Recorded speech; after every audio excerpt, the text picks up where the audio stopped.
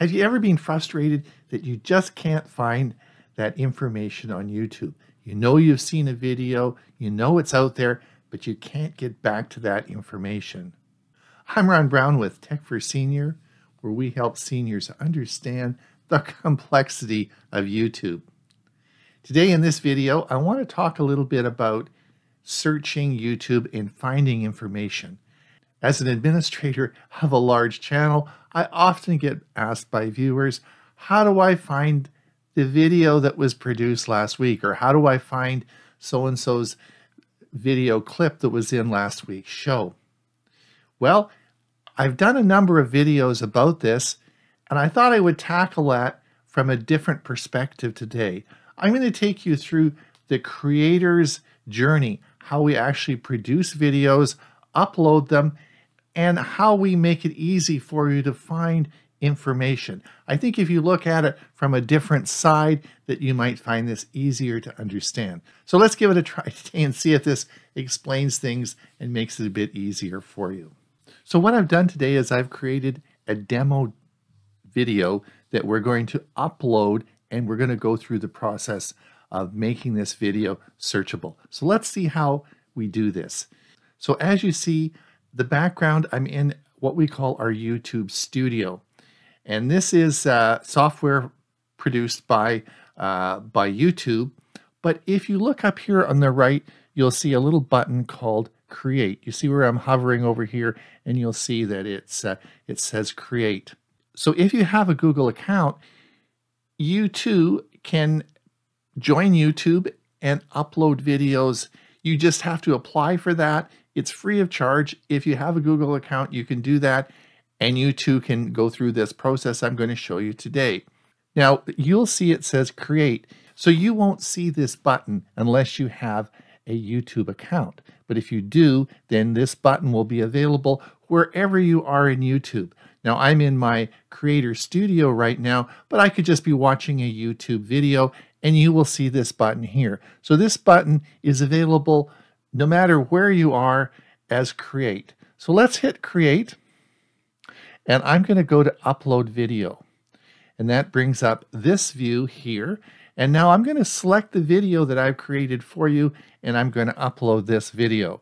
So we're going to come down here, and we're going to select a file, and I'm going to come up here, and here's the video that I've made for our demonstration purposes. Now I'm going to click this, and then I'm going to hit Open, and then we're going to upload the video. I want you to pay attention to two things. First of all, how fast it uploads. This is not a huge file, but it does upload very quickly, but I do have a 1 gigabit connection for my internet, so it goes fairly fast. But in the background, it's going to start to process it. And YouTube takes this video and processes the video. We're going to talk a little bit about what that actually means. So watch, I'm going to open now, and it's going to quickly select that, and now it's already uploaded the video. And at the bottom here, you'll say upload complete, processing will begin shortly. So what actually happens now as this video is being processed by YouTube? Very interesting. You'll see it start to being processed now. What happens is that it takes the video and transcribed it. Yes, it takes the whole video, all the audio on there, and it creates a printed transcription. That's pretty cool. So yes, it's all the videos on YouTube are transcribed. Now, why would they do that? Well, first of all, it makes it very easy to search. And they have to search and make sure your video meets community guidelines. So if you're putting things up there or saying hate speech or things that shouldn't be there, it's very easy to detect that, and your video, of course, wouldn't be published. So before it actually is published, it has to go through a series of checks to make sure that you meet community guidelines.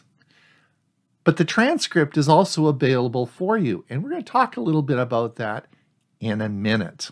Now, the processing that YouTube does often takes a number of minutes to do. If you're uploading a video in 4K, it can take quite a bit of time. So we're going to let that work in the background and we're going to come back to it. But I want you to remember that, yes, all videos are transcribed because we're going to do some interesting things with that in a moment. Now, what we're going to do is we're going to leave this and let it process in the background. So we're just going to close out of here. So what I'm showing you now is a video that I produced for our Monday show on January the 20th. And in the description here, you will see as we come down, you'll see that I have chapters. And these chapters are time-stamped along with the presenters sections in the Monday show. Now, what exactly does that mean?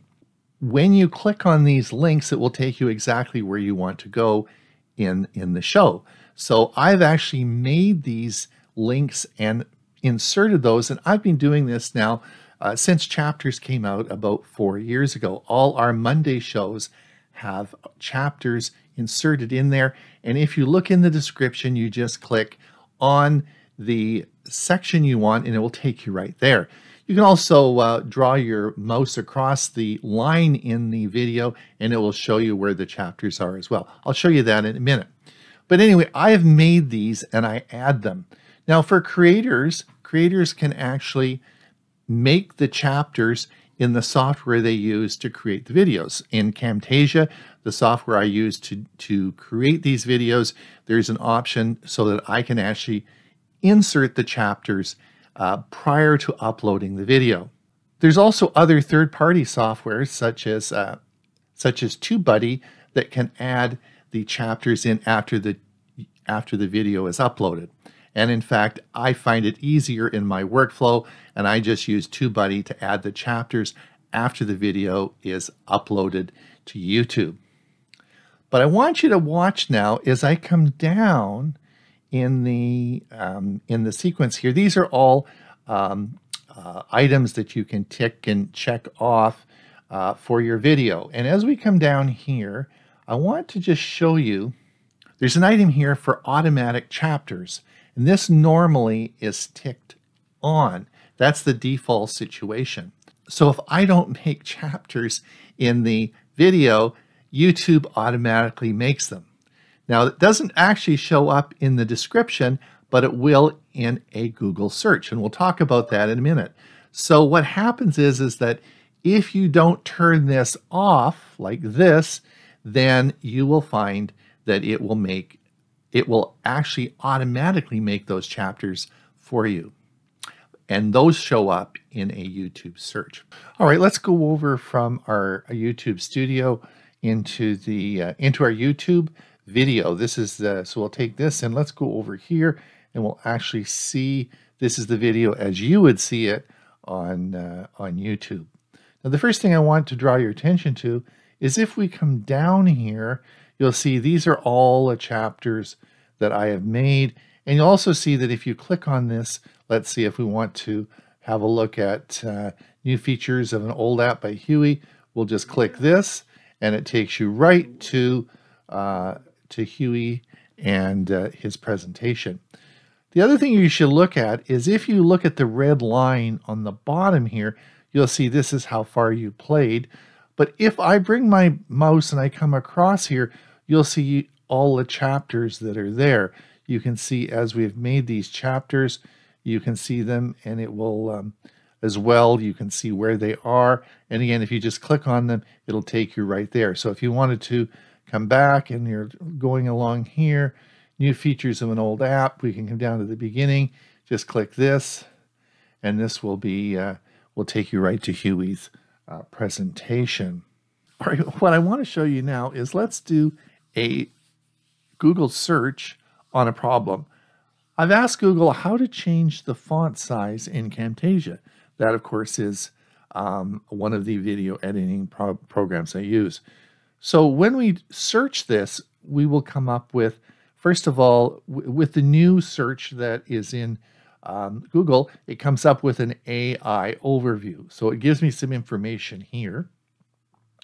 On the right-hand side, it gives me a video that I can watch about the editing.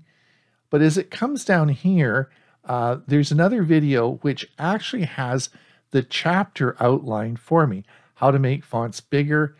And if you look down here, it starts at 0.17 for the part of the video that I want.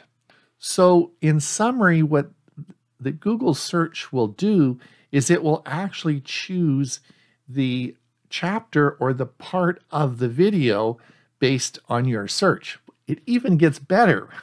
So when you are doing a Google search, you will often see references made to YouTube videos. And how they can do this is by the transcription originally of that information. Now, let me go back and talk a bit about that now. All right, I want to come back and look at our video, episode 250 again. And let's say that this is a long video and that I had not put chapters in. You didn't know really what the video was about, and you wanted to quickly summarize this 1 hour video. Man, it's a pretty long video. So remember what I said, that all the videos have been transcribed. In other words, there is a text version of this, and you can access it. Now, I use a program called YouTube Summary. Now, YouTube Summary, I've done actually a video about this. I use it every day. It's simply an extension. I'll put the link down below in the description. Watch what happens now when we're looking at this video. Let's say it's a video you're not sure what it's about. Maybe you think you might know something about it, or maybe you think you might want to watch the video, or maybe it's a long video and you just want to know the plot, so to speak. So we're going to come up and we're going to click this button here, which is going to activate YouTube Summary, and watch what happens. It's now going to take it and it's going to put it into ChatGPT. It's going to take the highlights, timestamp them for us, and it's going to go through and it's going to create its own timestamps and summarize the whole video for you. Here it is, all in, it's going through the whole video, and it's going to summarize this, and it's going to put timestamps in it for you. So it will actually do this for you, and then you can actually use these to find specific parts of the video you want to go to. Now, here's a pro tip for you. For all those creators who are producing videos, I use this all the time on my own videos to create a description. So all you have to do now is type in the ChatGPT prompt. Let me just type in summarize for a YouTube description and hit enter. And now it's going to summarize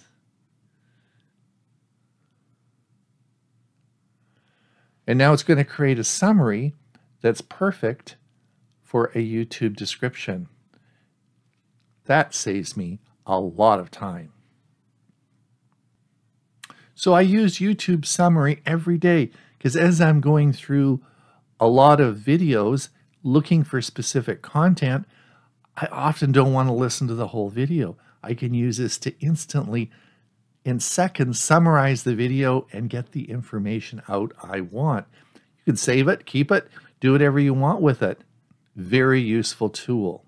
But remember, all the information on every single video is now always in text, and you have access to that.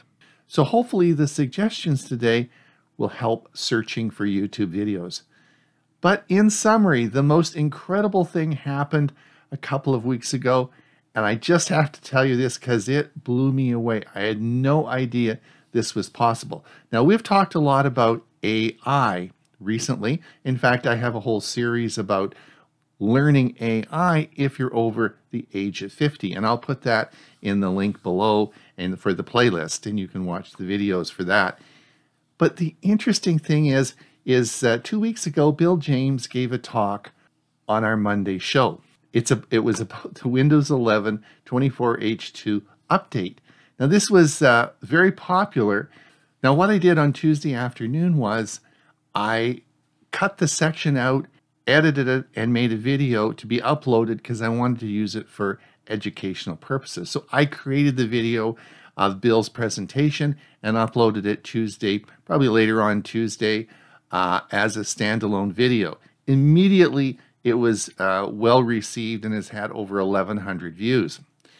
But on Wednesday morning when I woke up, I got a comment about the video. And the comment was, you can see this on the screen, the comment said, ChatGPT suggested this video for me. Now that blew me away, because let's think about it. Remember, this isn't Gemini, which is Google, this is ChatGPT. So within 12 hours, ChatGPT had indexed the information on that video. So when someone put a search into ChatGPT, they recommended Bill's video. Unbelievable, within 12 hours. Blew me away, incredible. Now you can see how the information is searched when you're looking for information on YouTube. I'm Ron Brown with Tech for Senior. Hopefully you've enjoyed this video. If you want to keep informed about further videos we make, please click that like and subscribe. And until we see you again, have a great day.